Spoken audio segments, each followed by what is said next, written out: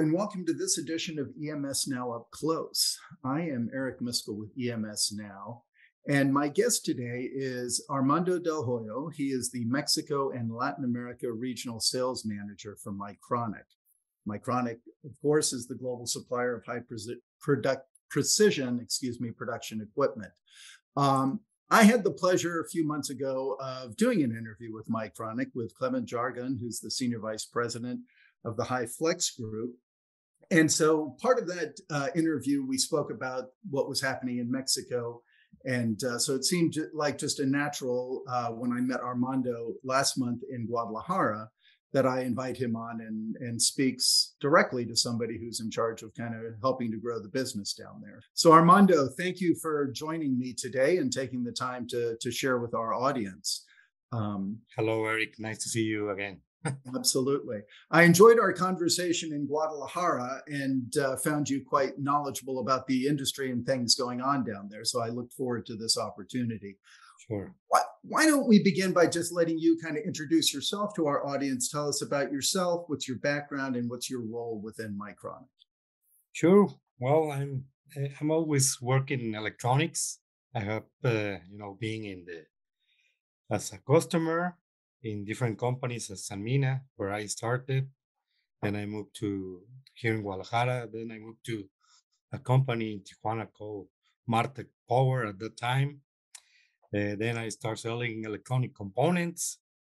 Then I also used to sell consumables, a company called EAS. I also was a rep representing different electronic brands. Then the opportunity came with BI Technology as a sales manager for Mexico. And then, as you probably know, Mycronic acquired BI. And here I am. Now I'm responsible for all Mexico and South America for all the sales for Mycronic. Okay, good. Yeah, and that's what stuck out to me when I spoke to Clement was that Mycronic doesn't use rep firms down there. They use direct sales, which is what you're in charge of. No, we have some reps. They are not big groups. They are more local groups. Okay. But yes, here we use reps in Mexico. Also in Brazil, we have a good group in Brazil, in Argentina as well. So yes, we work with reps. Oh, but, you do? They are more local reps. Here in Mexico, we have hired just a new guy for sales that is helping me. Okay. And that's how we are structured regarding to sales. Mm-hmm. Hey, other than the sales, and I'll ask a little about this later, but it seems relevant now. What about the service side? Do you have the service support team as well then?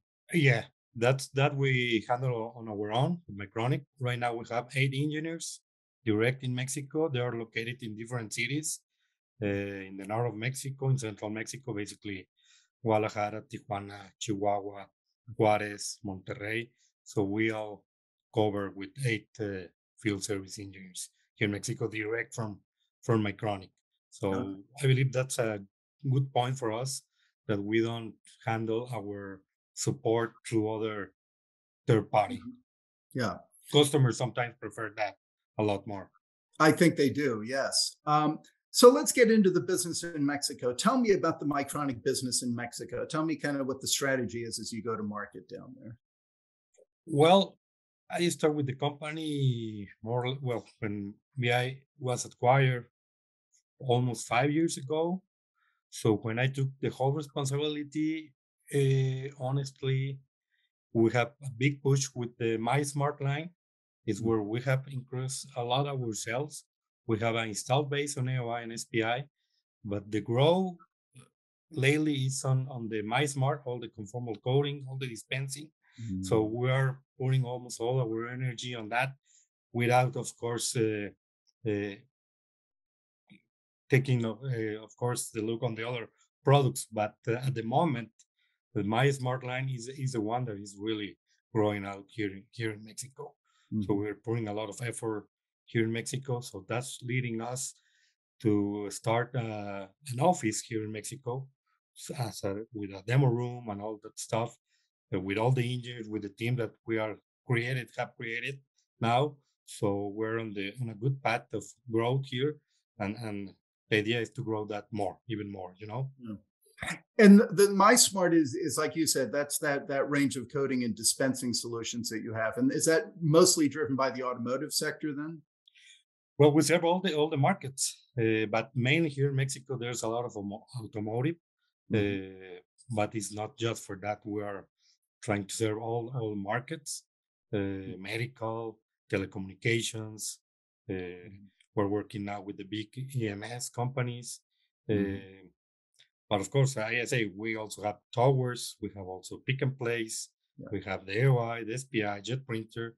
So Mycronic is a full solution provider, and the idea is to offer everything. But for some reason, the opportunity right now is the most of the opportunities is for the My Smart line. That makes sense. And so while you offer the full solution, clients you can find wherever the opportunity is and bring that in and then hopefully expand the business as a result. That's correct. Okay, very good.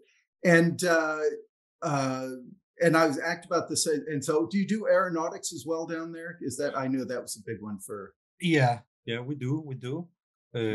Not that much. I will say automotive is the biggest one, and industrial, medical, a little bit. It's a diverse, to be honest. okay. But automotive is the biggest one. Yeah. So how do you think it's going? How's the reception by the customers in Mexico? And it's good. It's going good, really good. Uh, we're doing it step by step. You know, sometimes you need to be on ABL on some companies. We're working on that, but we're increasing the business year by year. So even with the pandemic and all that, we increase our sales really, really good. Okay.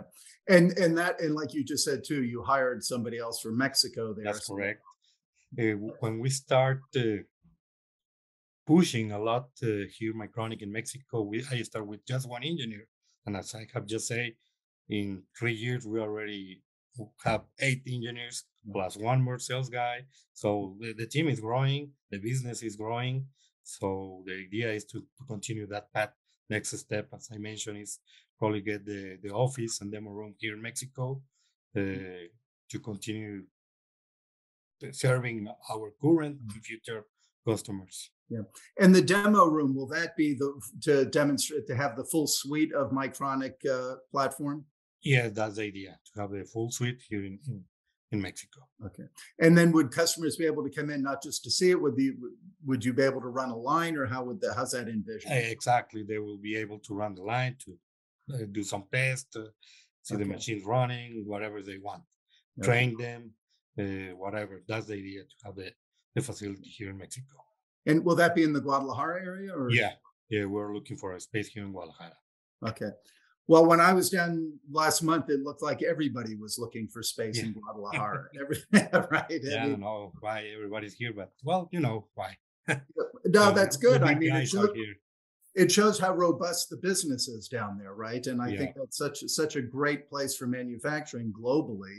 I'm a big fan of the Guadalajara area, so and it was the energy when I was down there. You could just every conversation, people are talking about how the business is growing. So it's Yeah. clearly an exciting time to be in Guadalajara. So Yeah, there's a lot of expectations also for Mexico because, well, all the what is going on around the world. So there's a lot of business coming to Mexico.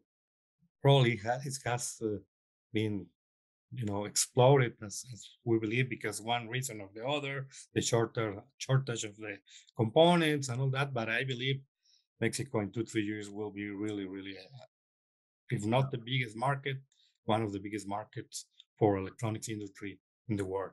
right. Well, let's get into some of those issues because that was, Mycronic is benefiting from some of that, or as you say, along with Mexico. Then, and you're talking some of that is the reshoring drive that's going on, right? The Correct. business that's coming for geopolitical, supply chain security, whatever you wish to call that. How are you seeing that? What are you seeing in that regard?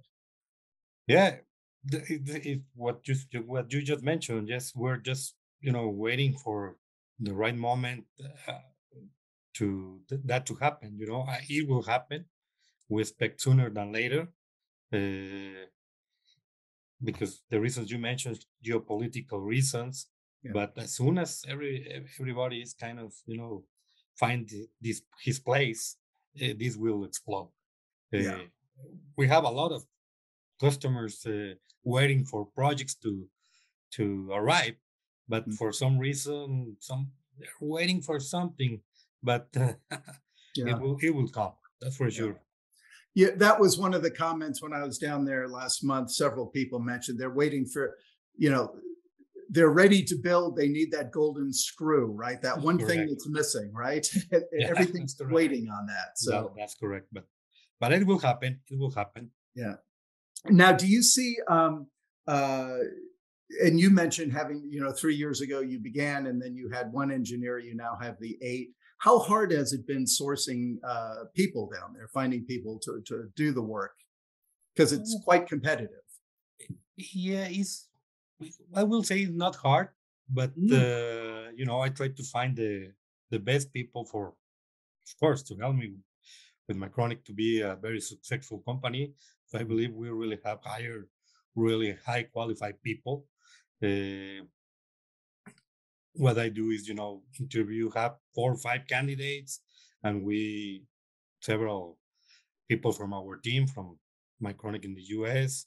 We Mhm. interview them, so we make sure that's the right candidate for our company. Mhm. And I will say it hasn't been that difficult. We have very good qualified engineer people in Mexico, to be That's honest. no, I knew that the talent base was there, but I also got the sense that the competition for the talent is very, very intense these days. That Yeah. It's intense. Everybody's looking for people. So you have to really, it's not that easy, but I will say it's not that hard. There's a gotcha. lot of that's a Yeah. lot of good people Yeah. here in Now, Mexico. tell me another thing that I sensed was going on in Mexico too was the what's going to impact southern Mexico. That there's some transition or talk of some of the industry possibly, and people are talking like with the semiconductor things maybe moving down because of some people talked about kind of the water issues up in more northern Mexico where it's less severe down in southern. Do you see that? What is your opinion on that? It's true, but I haven't heard any company that is moving southern to Mexico. Yeah, Well, I mean, really southern. I yeah, haven't heard. It's more centralized now. yeah. Jalisco, is Guadalajara, Guanajuato, Querétaro area is more central. Mm-hmm. Uh, but southern than that, I haven't heard Okay. companies moving right now. But it could happen. Yeah. In sort of southern of Mexico, there's a lot of water. Yeah. No, and that's it. And people said, especially around the semiconductor and some of the discussions of Yeah. those industries moving, that might be the more logical place to position that within the country. So time will tell, I Yeah, guess. So, exactly. Time will tell. But at the moment, I haven't heard yeah. no one moving over there. Right. Tell me then too, what do you think of are the the current strengths for the industry in Mexico? I mean, it's benefiting from growth for some other reasons. Is it, and it used to always be proximity to the United States market was the big one, That's the big one. Yeah. but Mexico also Uh, benefits from having a lot of experience in the industry for many decades and good universities and talent. So, That's correct. That's correct. That's another. And as I was telling you, there's a lot of qualified people here in Mexico. mhm, There are a lot of universities with mhm, engineers studies. So Mexico is a big country. It's a big country. And as you yeah, mentioned, we're beneficial of we are the U.S. neighbors, right? yeah, And of course, it's not that expensive as the U.S. That's another exactly. big advantage. Yeah. But yes, we have a lot of expertise for years. We have, especially Mhm, here, Guadalajara. It's called, if you know, the Silicon Valley of Mexico is Guadalajara. We have the mhm. big guys, and all the universities have engineering careers. So there's a lot of people going out of schools every year, Yeah. and No, they go absolutely. and work with the big AMS. They start as practice, and then they get hired, and that's how Mhm. they start. Yeah. And so with the success that Mexico is realizing now again, and the growth and everything we've just been talking about, that obviously makes everybody's moving there, right? I mean, you see even a lot of Asian companies putting facilities there, and so the competition, even for somebody like you in your position for selling the Mycronics and what you're bringing to market there, becomes more intense. How are those challenges when you go in? Yeah, well, we have a lot. The most of the companies are from the US or Europe companies. I will say then Asian companies, Japanese, Chinese. Mm-hmm. Uh, they are quite open. Japanese are quite open. Chinese are more closed. They most of them try to buy from their own country. But in general, the US, the European, even the Japanese accounts are pretty open to hear you, to serve you, to buy from you. Yeah, So yeah, I will say it's not a big trend, with the exception of some Chinese companies yeah, and Korean companies. yeah. And Armand, is the purchasing decision authority then, is that at the facilities in Mexico, or since most of these companies are foreign owned, do they sometimes they have to go to the headquarters to get approval, or is there local authority for the the equipment purchasing? We have both cases. It depends the company. In general, the Asian companies, they have to go to their Mhm. corporates to have a real approval, and so in some cases, as we tell you, they buy from there. But in general, the U.S. and European companies, they can decide locally. They have their own purchases here. Of course, they have to probably receive some kind of approval from their corporate, but Yeah. mainly they can decide here locally. Right. And so, and I guess what I'm getting at there is that your sale is local. Then you don't have to That's worry correct. about the Yeah, corporate or be called upon to do present up north, so to speak. So, that's correct. That's correct. okay, good, good. So, what do we have to look forward to in the next year or so for you there in Mycronic in Mexico? Well, the next step for us is, establish our facility here in Mexico. That will be a big step for us, bringing all the machines, Mm-hmm. having the space to run any test, trainings, wherever. We hope that also explode our sales here in Mexico. So that's what we're really expecting right now. Okay. Well, that's good. Well, hopefully we get to catch up next year, and you tell me some more success stories, and tell me how great the business is going down there. Sure. Yeah. No, that's the plan. But no, listen, I appreciate your time because, again, when we met down in Mexico, you struck me as somebody who was well connected and understood the markets well down there. I think I appreciate your time today to share some of your thoughts and insights on what's happening and what Mycronic is doing in the market down there. Um, so I thank you for that. And like I said, hopefully in 2023, maybe we can get caught up again and see how it's progressing. Thank you, Eric. Of course, we can see next year. Very good. Thank you very much, sir. Thank you.